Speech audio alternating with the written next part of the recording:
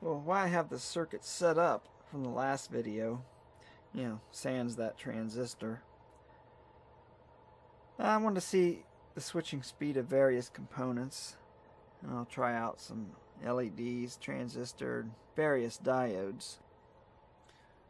So what I'm doing here is I have the microcontroller, which is programmed on its pulse width modulated output for 1 megahertz signal, and that output just feeds through this 220 ohm resistor, and this is the device under test. So channel 1 is connected to the output of the microcontroller, and channel 2 is connected to the other side of the transistor. Of course, the other ends are connected to ground, and that way we can see the switching performance of the device under test. Now, it's important to use your scope properly when you're doing this test because of the resistance, the high frequency, and the capacitance. You want to use your scope lead set for 10x mode. And I also decreased this resistor. I did have a 1 kilo ohm resistor in the other video, but I decreased it down to 220. I can't really go any lower because these outputs are current limited to somewhere around 20 milliamps. So that's pretty much the setup. And right now I have two waveforms. They're the same because there's really no load or device connected yet. So what I'll do is I'll put this camera on the tripod, just point it at the scope, and rattle off the component I'm testing. Okay, first off I'll take a look at these cheap 5mm LEDs I got off of eBay.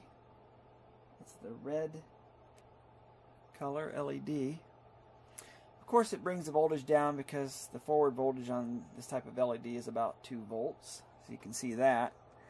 And as I turn up the level here, it does have a delay of turn on.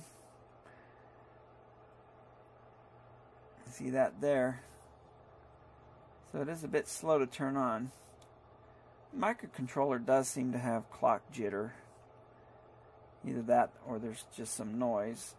I'll turn this back down again. Now look at a 5mm LED. Another one, it's a green Cree LED. And these indium gallium nitride LEDs have about 3 volt drop. So that's what you're seeing there.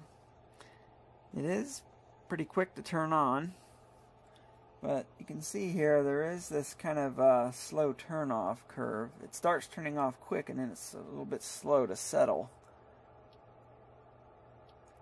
There's a little bit of gap on turn on. It's not quite as fast. There's the turn off. Let me reverse bias this and see what happens. Yeah, I can see a little effect there of junction capacitance. Cree uses a fairly large die in their LEDs. That's why they're such high quality LEDs. They're very bright and long lasting and all that good stuff. Okay, here's that BC337 transistor, which I used in the previous video.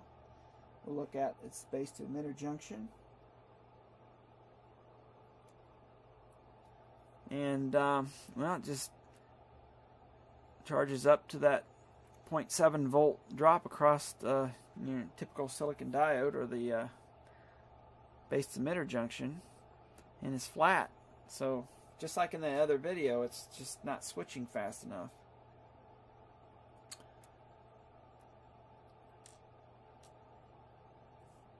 Okay, we'll look at these. These are the little switching type diodes, small signal switching diodes you see in a lot of digital circuits. And let me get that forward biased.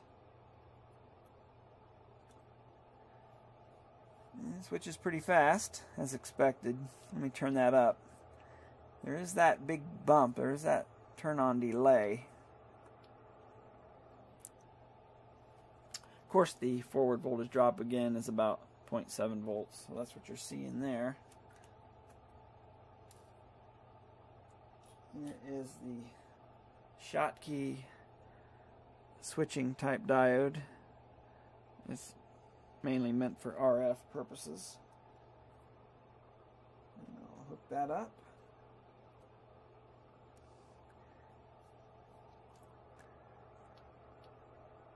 Even better switching characteristics, as you can see there.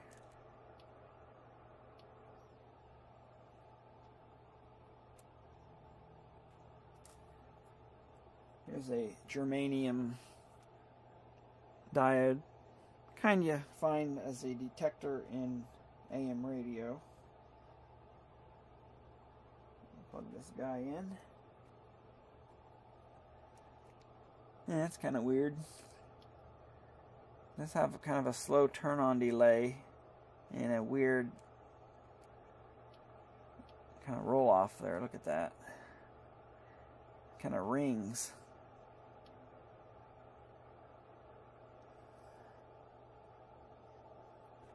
Let me stop that. It's jittering so much. Yeah, it's kind of a ringing effect. Okay, let me switch that back.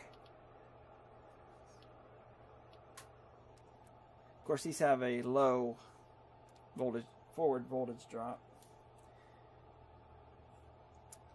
This is your classic 1N4001 rectifier diode.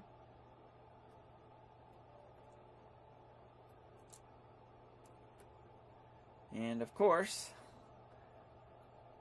it just charges up to 0.7 volt forward voltage drop, and it's not switching fast enough. That's why you can't use these for high-speed switching. And what else do we have here? I think this is a Zener diode. I always wondered how fast these are at forward switching. And yeah, they are. It does switch, but turns on pretty quick, but it is slow to switch off. I mean, at 1 megahertz, it's still a lot faster than a rectifier diode. Now here is another power diode, but it is a fast recovery diode. Let's see what happens.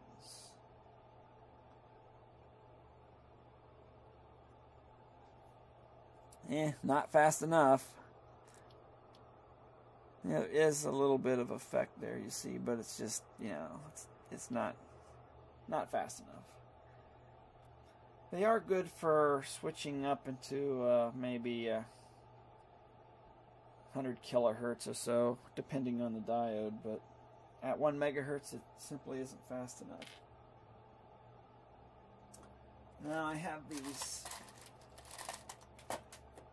My buddy up north sent these to me,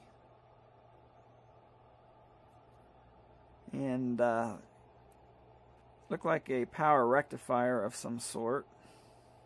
I don't know the voltage or the current. They look like something pretty old, and I don't see any numbers or cathode or anode marking. That's weird. I bet that's reverse bias. Let me flip it around. Yeah, it's acting like a normal diode. It's just not switching. And on reverse bias, you're probably seeing that because, you know, they have a very large area. You know, the silicon area at the junction is fairly large size. And I'm guessing that's probably just the effect of capacitance. Well, that was fun.